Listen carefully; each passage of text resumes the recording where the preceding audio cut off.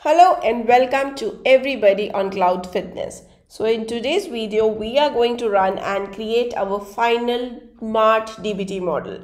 So basically, till now we have seen how does our DBT project looks like, what are the different components of it. We have understood that. After that, we have also created our basic project where we have connected to BigQuery. We have used the BigQuery open data set to load the data into the staging layer. We have created staging models. From staging models, we have also created intermediate model where we are joining the tables created in the staging module, right? In the staging module, whatever tables we have created, we are joining it to create intermediate models. And now we will use intermediate tables to create our final aggregated data marts. Now this can be used for your Power BI purposes or any aggregated level work that you want to do. So this is what we are going to do. And of course we have understood other basic concepts of DBT as well. What are macros, and how can you actually add tests as well. Definitely we are going to, after this this particular video, we are going to move forward and we are going to work more towards how to add more more level of tests, more advanced level of tests inside DBT. That kind of things we are going to see. We are going to see how we can use macros as well in DBT.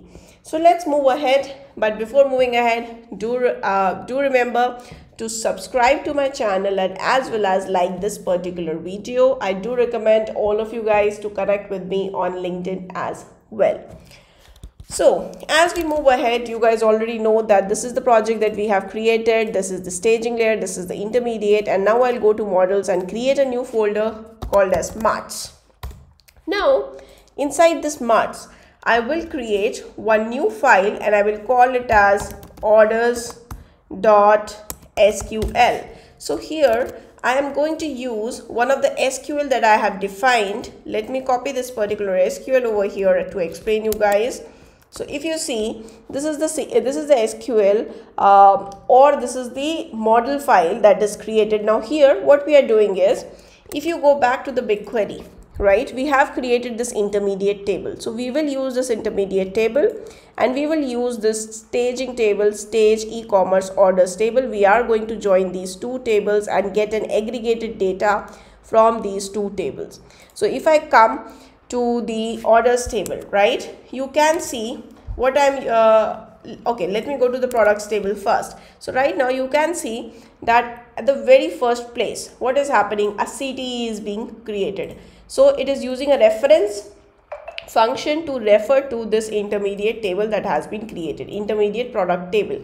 So from that we are picking up order ID, and of course we are aggregating item sale price, product cost, item profit, item discount, right? So these are the columns: item sale price, product cost, item profit, item discount. So these are the columns that we are picking up and aggregating, and then we go to the orders table.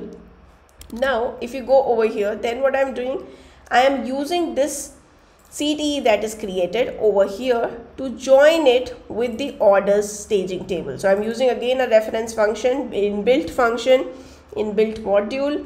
Now STG e-commerce order, and I'm joining it with the measures on order ID, and then I'm fetching up few columns from both this order item measures and as well as from the orders table as well. So this is an aggregation that is being performed. So let me simply save it, right? So now once I save it, what I'll do is I'll create another new file and I will call it as orders.yaml file. Now in this YAML file, I do need to give all the description of the columns and any tests that I want to perform or may not want to perform, right? So this, let me just correct the indentation over here and then let me save it.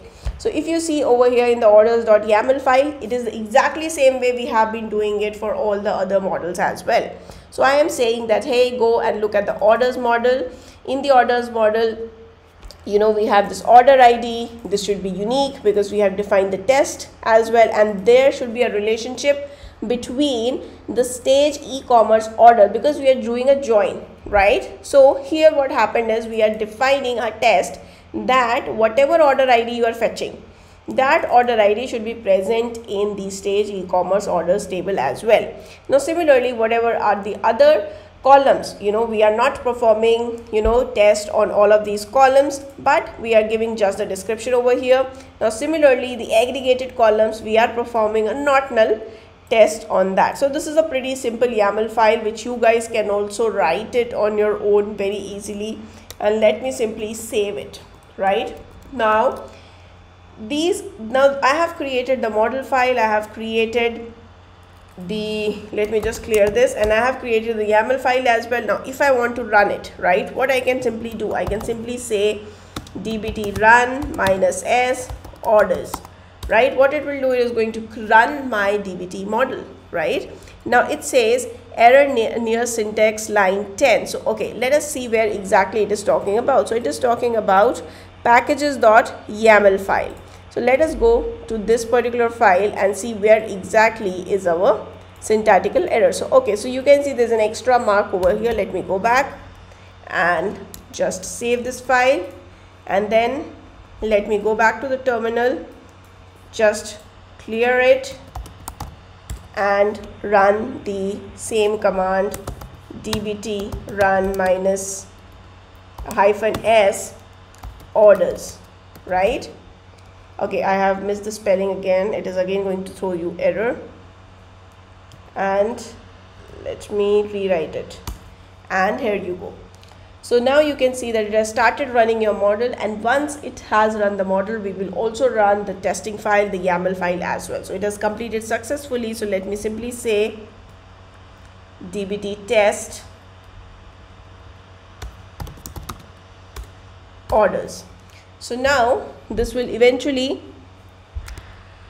okay, I forgot to put -s. -s basically means select, and enter. So the moment I do that, basically it will start running your test file, and you can actually see that it has started running all the tests, and eventually it said that it is completed successfully.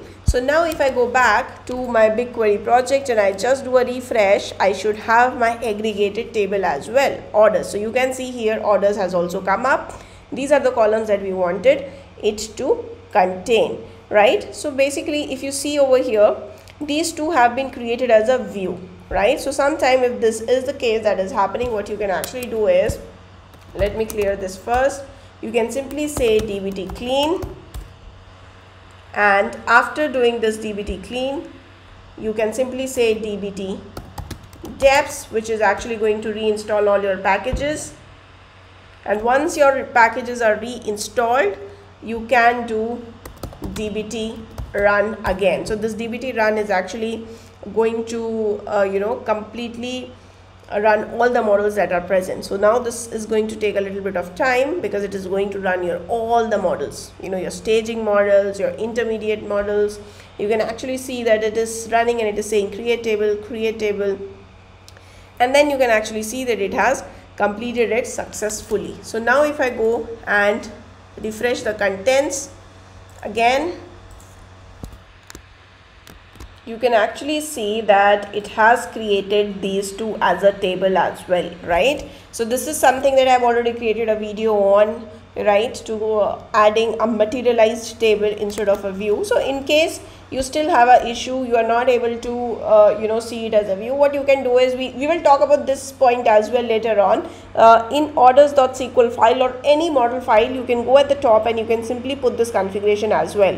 So what this configuration will do is, this configuration, these curly brackets configuration and materialized equal to table, if you want to do that, and you can click on Control Save. So what will happen is, wherever you have added this particular feature, it is going to create it as a materialized table. So this is also one thing.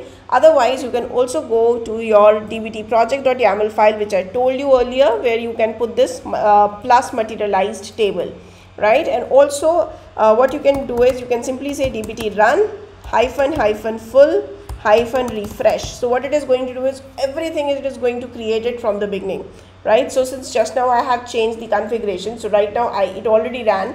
But even in your case, if it does not run due to any kind of package issues or anything of that sort, then you can do this part as well, where you can go to the particular model file and you can put this configuration, right? We are going to talk about this configuration or this template later on as well. And then you can do, after saving this, you can simply do dbt run full refresh. So now when you run it, it is going to recreate all the models that you have mentioned.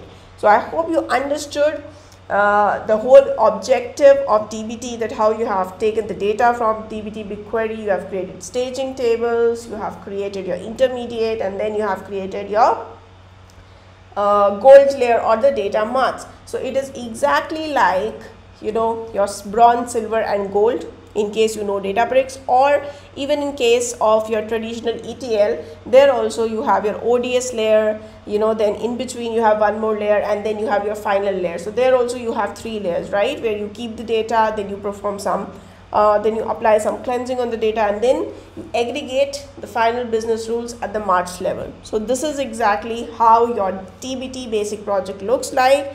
We are going to enhance it even more. So I hope you like this particular video. I do remember to like, share and subscribe to my channel. So thank you so much for being till here, and as well as supporting my channel. Thank you so much.